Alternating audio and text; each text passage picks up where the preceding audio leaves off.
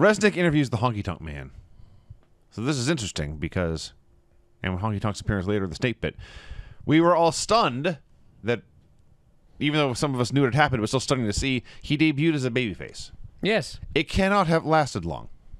No, especially when you watch his fucking promo. Him and Jake Roberts. That's later, but... Oh, which one was this? This is Resnick. Oh, the Resnick one. Still okay. Honky Tonk. Yeah. He's been up for 48 hours. He can't sleep at night. Can't wait to get his hands on somebody. And I kept waiting for him to name someone he couldn't wait to get his hands on. Like maybe there'll be a babyface or a heel. We're going to sign her. No. All his fans can't wait to see him. Sometimes they don't like the way I wrestle, he notes. But I get the job done. And Resnick says, "You're such a great musician. Do you have a favorite song?" And Honky stops. He looks at Resnick. And then the Elvis impersonator sings Great Balls of Fire by Jerry Lee Lewis. Yes, he did. This actually wasn't bad. This was much better than the segment that he did with Jake. Yeah. I was so excited for this next segment and so let down. The Machines go shopping for a compact car. I pictured you howling at this, Vinny. At the start I was. Basically, honestly, my biggest problem is it was too short. But we're in a used car lot. Correct me, by the way, if I'm wrong, Vinny, on this segment. Right. Didn't we just do that thing with Granny about prices in the 1930s?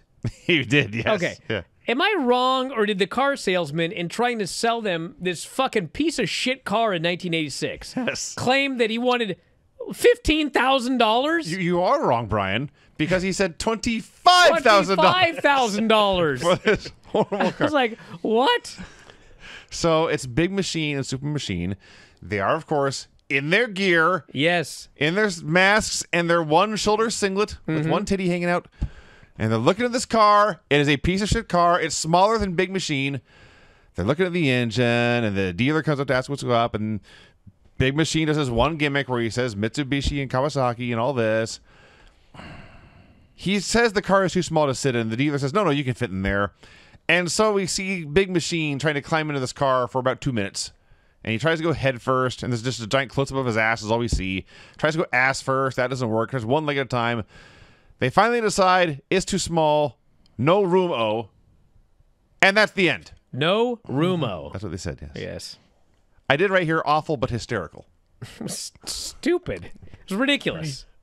Pretty sure he was trying to shoehorn himself into Yugo. That's a name I have not heard in a while. Dark-haired Dino Bravo. Hey, I do remember one of the first shows I ever went to when I was starting to figure out this thing was bullshit. Was a match where the opening match was the Warlord versus Jimmy Snuka. And I went around back after the show, and Warlord and Jimmy Snuka got in the same fucking car together. Oh, man. And it was approximately the size of this car, maybe smaller.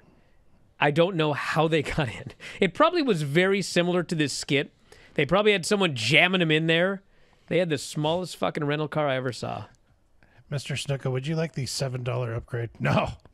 Warlord was driving. He had to get behind the wheel. Dark-haired Dino Bravo versus Siviafi. This is another one. I looked up this Siviafi. You know anything about this guy? I know he did jobs in WWF forever. Well, when he was first introduced, he was like going to be, because Snuka was gone. So they introduced him as the brother of Jimmy Snuka. I see. He was a relative. Yeah. And so I guess they wanted him to be the new Snuka. But you'll never guess what happened. People didn't give a shit about him. They were not going to buy him as the new Jimmy Snuka. So, they turned on him and everything, and then he stopped winning and became a jobber. And that was pretty much the end of that. Then he went elsewhere. But I was unaware of this. In October 1997, his real name was Teo Gaga, his last name. Oh, ladies, brother. He was indicted by the Ohio grand jury for acting as the getaway driver for a robbery, burglary, and kidnapping carried out in January 1996, subsequently convicted of 1 count of aggravated burglary, 2 counts of aggravated robbery, 7 counts of kidnapping, sentenced to 15 to 40 years incarceration. Following a series of appeals against his original sentence, he was released from the North Central Correctional Institution in 2007. He served 11 years and was deported back to Samoa. Oh, wow. Wow, he was really trying to do this Snuka gimmick, huh? That was his story. And apparently he published an autobiography, Dance with Fire, 2008. So, yeah. Well, as noted, he was around wrestling for a long time. It's funny because he's in here. He's clearly older than Dino Bravo and very clearly more experienced. Oh, yeah. Dino Bravo was horrific. And, well, yeah, but he got better, but still horrific. This is the even more horrific version of Dino Bravo. Well, I was going to say, like, I remember Dino Bravo just a few years later when he had the blonde hair. Yes. He was horrible then. Exactly. And I think he was more mobile here. So Probably. arguably he was better here than he was a couple of years later. He put on a bunch of muscle. Yeah. But Gorilla Monsoon insists that CV Offee is the youngster, and Dino Bravo is getting the edge and experience and taking advantage of this young man. Even though Johnny V and Dino Bravo did an inset about how this is his debut, and he was going straight to the top and all that. So Dino here was horrible. He was a parody of a pro wrestler. If I'm going to miss this clothesline, I'm going to rear all the way back like a baseball player throwing 100 miles an hour, and I'll swing it 8 feet over your head, and you duck it. It's a huge cartoon. Eventually, he suplexes CV onto his head and pins him. Well, Vinny, believe it or not, Dino Bravo was 1 year older than CV Offee. Really? Yep. I stand corrected. Dino Bravo was born in 1948, August of 48, and CV Offee was born in April of 49. Well, goddamn. Brian mentioned at the beginning of the show that he learned something watching this show. And at the very end of this match, Bobby Heenan says about Dino Bravo, "He's not too bright." And Monsoon says, "What does that mean?" And Brain pauses for a moment. He says, "It means he's stupid." Yep. I learned something too. Yeah, Dino did this back suplex, and in like first day wrestling school, you want to drop the guy flat, and Dino just dumped him on his head. He dropped him flat on his brain. Yeah. Brain's flat now. Brian, do you want to talk about the snake pit? I mean, the point of these snake pits is like Jake is a heel, and he brings a babyface on, and he buries the babyface, but then they let the babyface like fire back and try to humiliate Jake. Oh my God. Honky had nothing. Nothing. The best he could come up with was, "You need to be like me." Because Jake had some line about how, "Have you ever been this close to a real man?" Yeah. And Honky laughs. He goes, "You're a real man?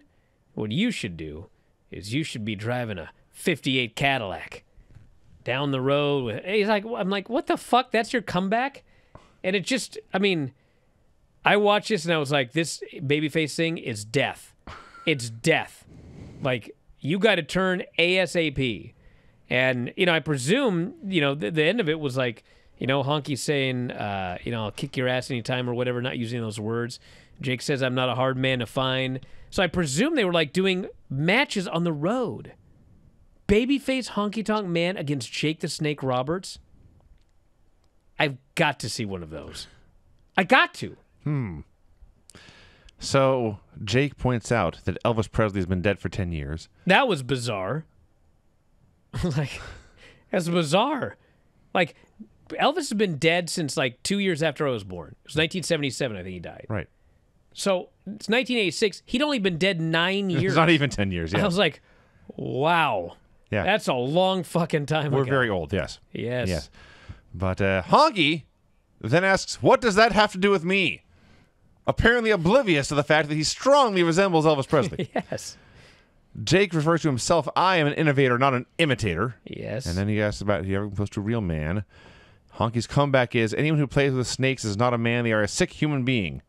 So, to recap, Honky does not think he resembles Elvis at all. Earlier in the show, couldn't even do an Elvis song. And So he's right. anyone who plays with snakes is not a man. I thought he was talking about like playing with your dick. Thank you for watching. Make sure you subscribe to the channel and click that notify button, and you'll never miss a video again.